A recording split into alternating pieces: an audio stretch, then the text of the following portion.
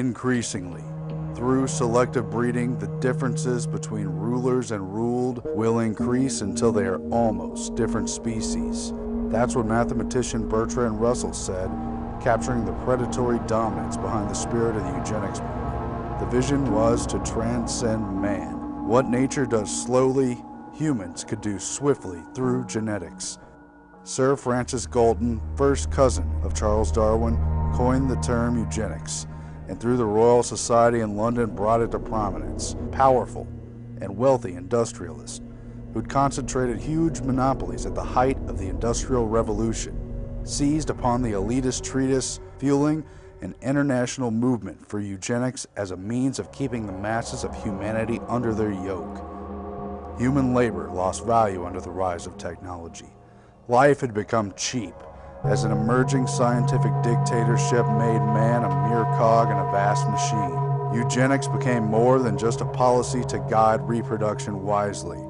It evolved into many branches of control under state power.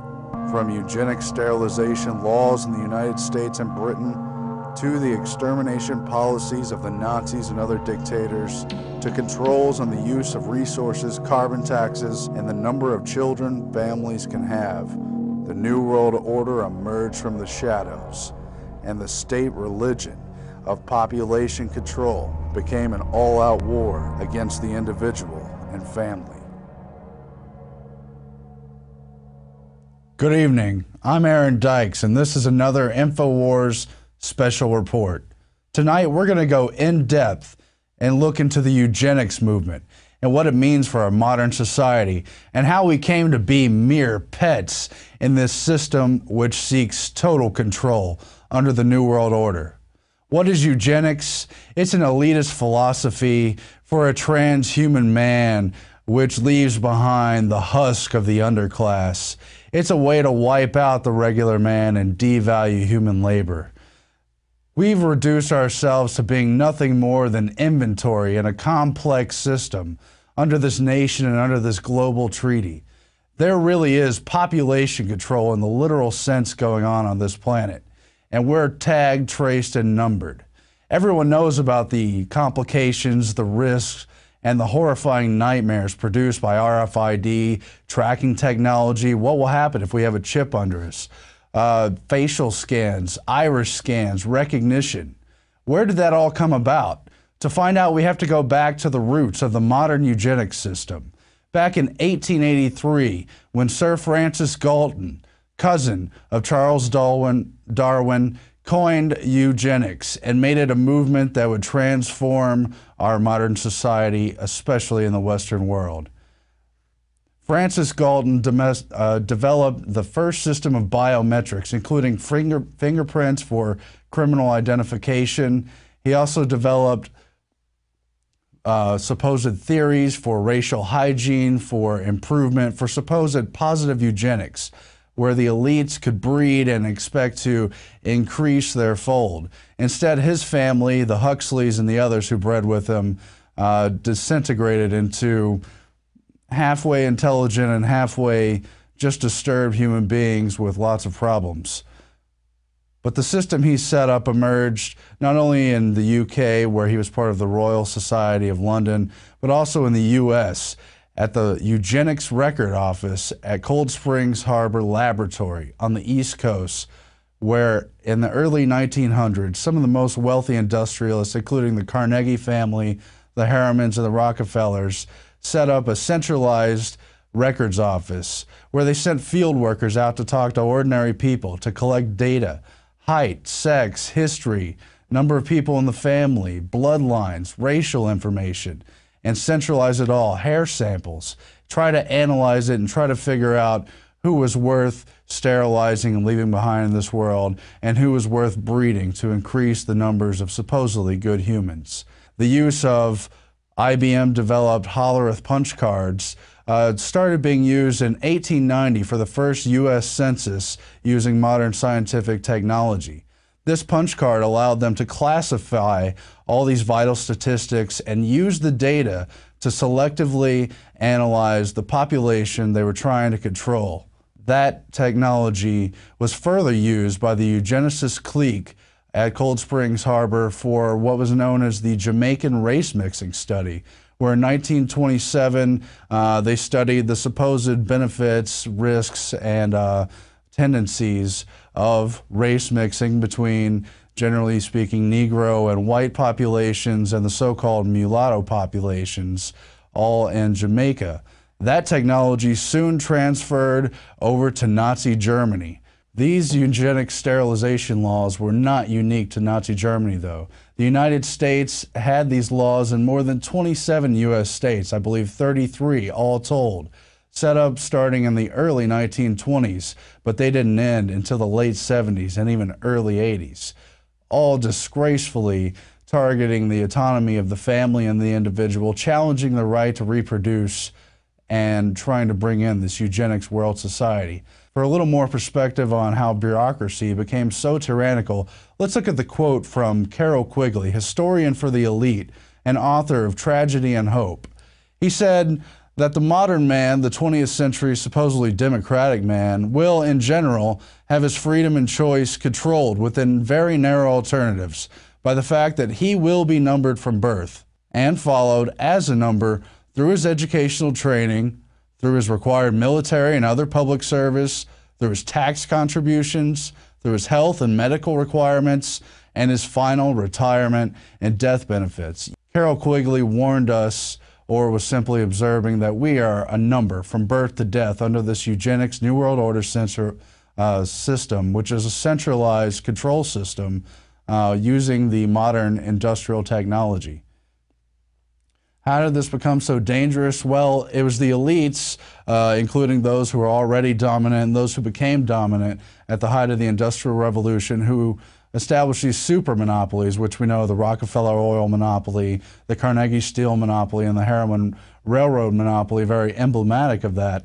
They paired up with the rising collectivist models, not only socialism and communism, but fascism, Nazism, which is National Socialism, and also the kind of New Deal set up under the FDR system and other similar systems. We continue in one version or another of that system today. We have our Social Security numbers and all the other things just mentioned by Carroll Quigley. So we have baby's blood and databases. We have the Human Genome Project, which tries to analyze our racial data and draw conclusions and supposedly provide a more promising future. But what else are they using that for? And why does this collective model become so psychopathic? Let's look at a naked statement from George Bernard Shaw, a leading Fabian socialist who led the promise of socialism, which may sound like a good idea, they're going to take care of you, but look at that logo behind him. That's a wolf in sheep's clothing. He wasn't talking about a friendly socialism. He was talking about how under socialism, you would not be allowed to be poor. You would be forcibly fed, clothed, lodged, taught, and employed whether you liked it or not. But if it were discovered that you had not the character and industry enough to be worth all this trouble, you might be possibly executed in a kindly manner. But whilst you were permitted to live, you would have to live well. But however you lived, you would be a cog of the state, servile to this centralized system. Now, today we have the post-World War II United Nations system, which itself has branches. UNESCO, the branch for education, science, and culture, headed by eugenicist Julian Huxley, who's from that original eugenics family, which included the Darwins, the Galtons, and T.H. Huxley, who was the elder grandfather of the author Aldous Huxley and Julian Huxley, the first head of UNESCO, also a transhumanist. You also have the United Nations Population Fund, which makes gross characterizations and recommendations, especially in developing and third world countries.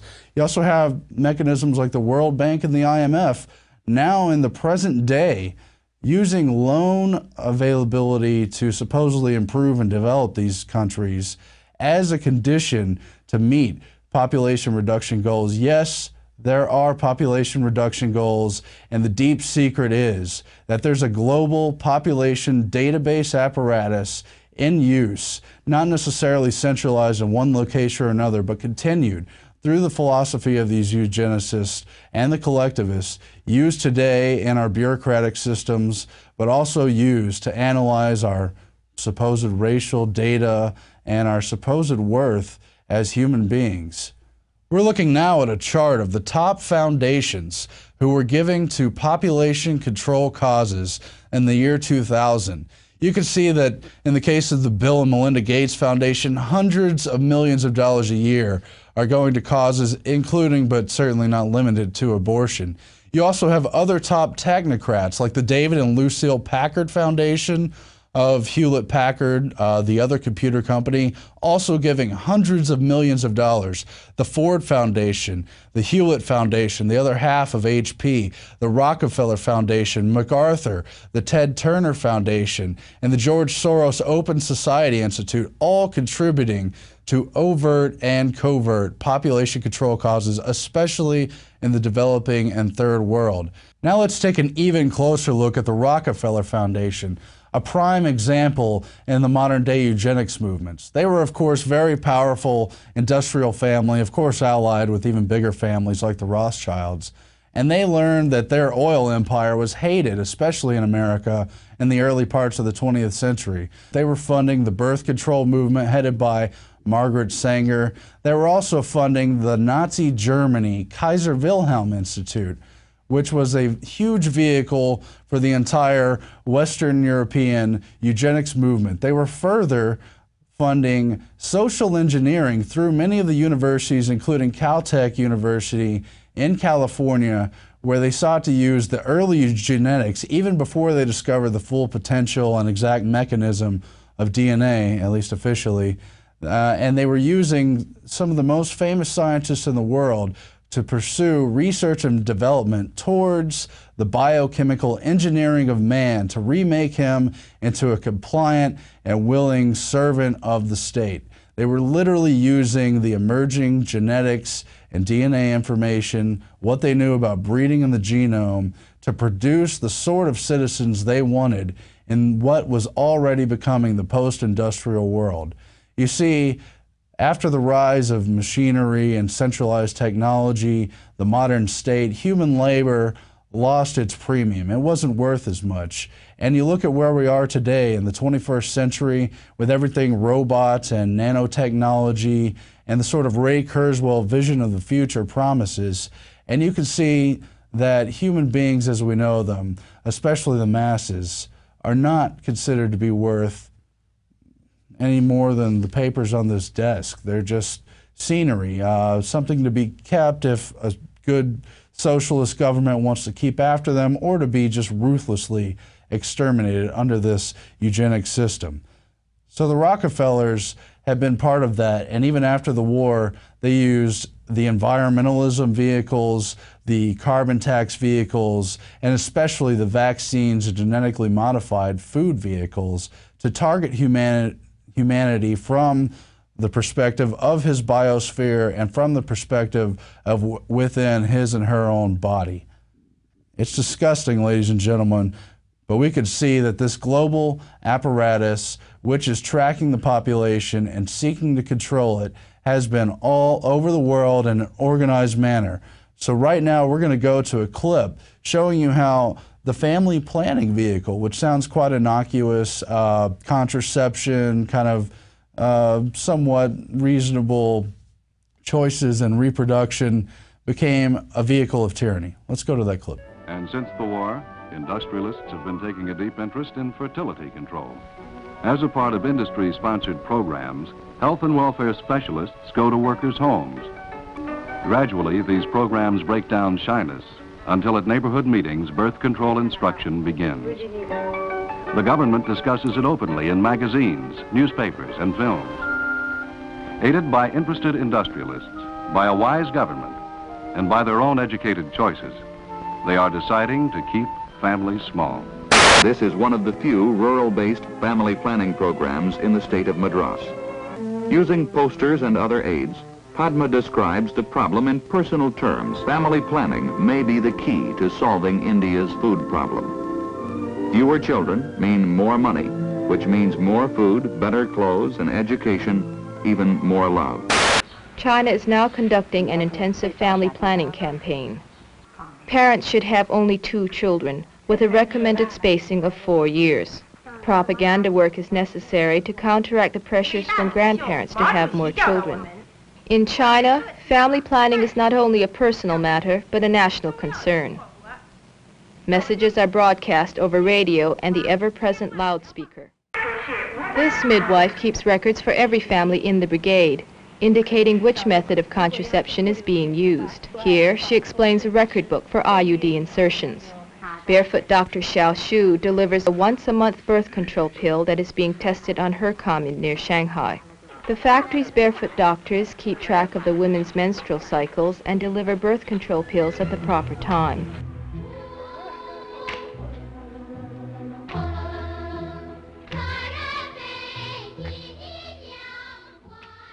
Ladies and gentlemen, you just saw clips from several different countries, China, India, Japan, all as part of this global family planning and Planned Parenthood movement.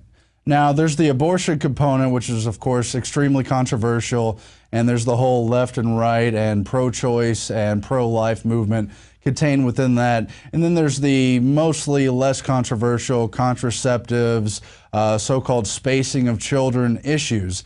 None of that is the direct issue. The real issue is that these industrialists have taken the official overt United Nations UNESCO vehicle and inputted their personal agenda into it. You see, the Rockefellers had the Population Council started in the mid-50s by John D. Rockefeller III, brother to David Rockefeller and Nelson Rockefeller, the former vice president. And that Population Council spent hundreds of millions, if not billions, every year in all these countries working together with those other industrial foundations, those extremely generous technocrat foundations with so much money, all attempting to drive down the reproduction rate through propaganda and centralized control of an authoritarian government. Did you see the clip where they make home visits in every country? Did you see how China, which became the nightmare one-child authoritarian state, started off on kind of small population control, only 2 children. It's only suggested. You only have contraceptives and other family planning materials. There's nothing forced, except that there's local, state, and national health officials coming to check up on you, coming to make sure you fit in. So I want to show you another clip, which is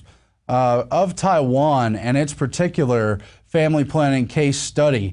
It parallels directly with this UNESCO document, which came out in 1973, Mass Media Family Planning and Development. You just saw in the other clip how they admit they're using propaganda centralized at the state control to implement and pressure the population to adopt contraceptives, abortions, sterilizations, and other means of keeping down the population. Now, when countries like China get out of control, you have to also look at countries like India, which were sold on the soft approach, but then all these abuses happened afterwards. There were compulsory sterilization. There were mothers who were not informed that they were getting sterilized. There were camps where they took women and sterilized them en masse in India. There were other abuses in countries like Peru, Indonesia, Mexico, where social workers and eugenicists had targets for the number of people they were supposed to sterilize per month or per year, and they received cash rewards or little medals to coerce and lie to the masses, the people, the indigenous populations, and the uneducated, illiterate mothers, and to sterilize them and end their line forever. Let's go to that clip now and see what the soft approach looks like. But don't forget what the tyranny looks like too. Again, family planning by the Population Council, Rockefeller created and sponsored. Mr. S.M. Keeney, who has helped with the development of IUD programs in Taiwan, Turkey, Korea, India, Pakistan, Philippines, and Thailand. The application of the widely publicized Taichung project to the island-wide family planning program. The neighborhoods were divided into areas where personal contact was made with the wives and both husbands and wives. After the training, Mrs. Lin is ready to start work. Her first stop is at the Township Registration Office. Here she collects the names and addresses of all the married women, 20 to 39, with 3 or more children, one being a son. She plans to see all the married women with at least 3 children and one being a son. For each case responding, a coupon is filled out and sent to the Population Study Center for evaluation. The coupons are hand tabulated. Such factors as age, education, number of children who referred the case, and location are tabulated. The Population Study Center conducts an island-wide fertility survey, a follow-up sample of loop acceptors and coupon holders, and other studies which evaluate the national program. So again, you saw where they're taking records and tabulating them into centralized population databases, all coordinated from the wealthiest elite foundations and the very computer companies which developed a lot of this software. So who's running this centralized global population center, and what happens when the birth rate doesn't go down fast enough? Let's look at some of the proposals brought up in Ecoscience, the 1977 nightmare document by current White House czar John P. Holdren and his cohort Paul Ehrlich of the population bomb. He spoke about how the law regulates that other highly personal matters, for example, having more than one spouse at a time, isn't allowed. Why should the law also not be able to prevent a person from having more than 2 children? The development of a long-term sterilizing capsule that could be implanted under the skin and removed when pregnancy is desired opens additional possibilities for coercive fertility control. The capsule could be implanted at puberty and might be removable with official permission for a limited number of births. We're talking about life under a global system, where indeed it has been concluded that compulsory population control laws, even including laws requiring compulsory abortion, could be sustained even under the United States Constitution if the population crisis became sufficiently severe to endanger the society. Martial law under an emergency. That's what these people are writing about. And this system is absolutely authoritarian in its bent. Now, the Rockefeller Foundation and other major funds developed the Norplant implant, which would do just what this quote described, prevent people from being able to reproduce without government authority.